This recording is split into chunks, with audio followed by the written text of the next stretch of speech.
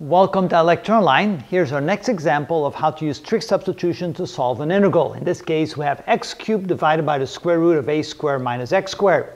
Again, we use this relationship on the triangle where the hypotenuse is a, the opposite side is x, and the bottom, the adjacent side, is the square root of a squared minus x squared. Using the identity that the sine of theta is by definition the ratio of the opposite side divided by the adjacent side. The opposite side is x. Oh, I shouldn't say adjacent side. It's the opposite side over the hypotenuse, and that would be x over a. We can write x is equal to a times the sine of theta. Since we have a dx in here, what we can then do is take the derivative of this. The dx d theta with respect to theta is equal to the derivative of a sine theta, which becomes a times the cosine of theta. And then moving d theta over here, we can write that dx is equal to a times the cosine of theta d theta. Now we have everything we need to substitute into our integral for x and for dx. So that's when we get the following. X cubed now becomes the integral of a cubed times the sine cubed of theta. Sine cubed of theta. In the denominator, we get the square root of a squared minus, instead of x squared, we have a squared times the sine square of theta, and dx can now be written as a times the cosine of theta d theta. Now we need to simplify that. Well, first of all, we can factor out an a squared out of here. This becomes equal to the integral of a cubed times the sine cubed of theta times a, the cosine of theta d theta. In the denominator, when we factor out an a squared, that becomes a times the square root of 1 minus the sine square of theta, which of course becomes the cosine square of theta, and this a can cancel out with that a. This is equal to the integral of a cubed sine cubed of theta cosine of theta d theta. In the denominator, this becomes the cosine squared of theta. The square root of that becomes simply the cosine of theta.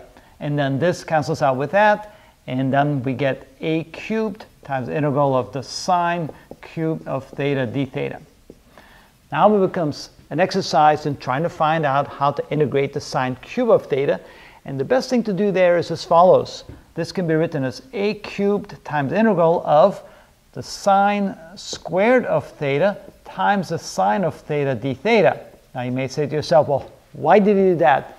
Well, the reason we did is because the sine square of theta can be written as 1 minus the cosine square of theta.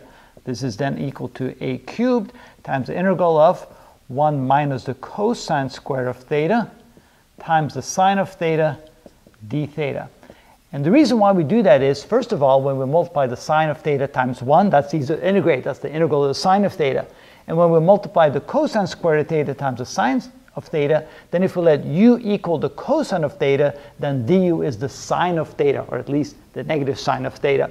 And that way we can integrate both sides or both portions of this. This can now be written as a cubed times, now we're going to have two integrals, the integral of the sine of theta d theta minus the integral of the cosine square of theta times the sine of theta times d theta. One more thing. The derivative of the cosine of theta is the negative sine of theta, which means we need a negative in here. So multiply this times a negative, and then we multiply this times the negative again. That makes that a positive. That should have been a parenthesis. So let's look at there we go. So we have to multiply this times the negative sine of theta, and then of course the negative here becomes a positive. So we have the proper differential to integrate. Now we're ready to integrate and see what we get. Let's come up here for some more room.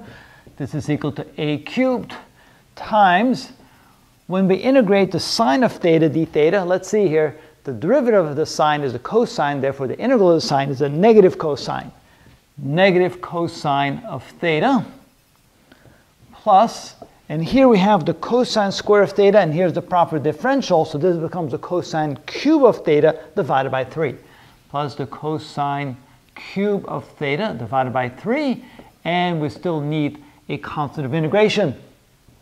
Now we need to go back and replace this by the equivalent in terms of x and a.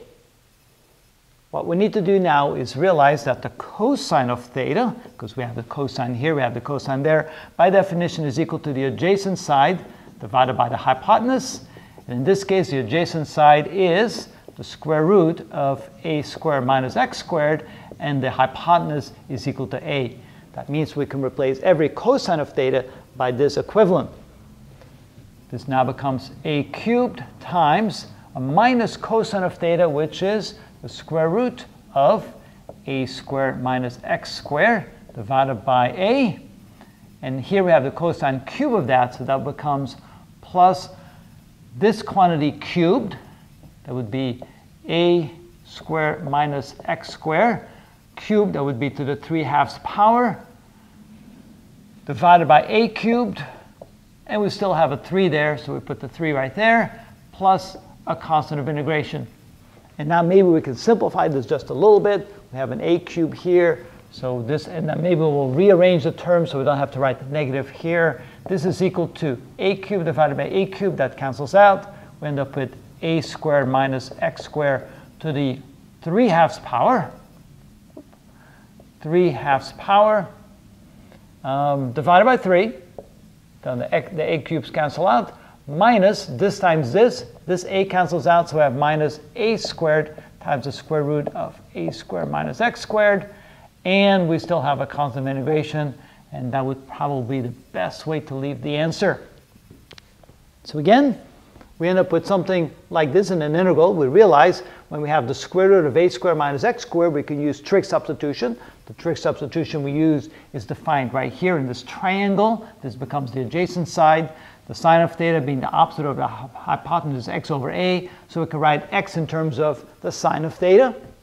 We can then write dx in terms of the cosine of theta. We make the substitutions in here, and then we simplify things until we get the sine cube of theta. To integrate that, we write the sine squared theta times the sine of theta, and replace the sine squared theta by 1 minus the cosine squared theta.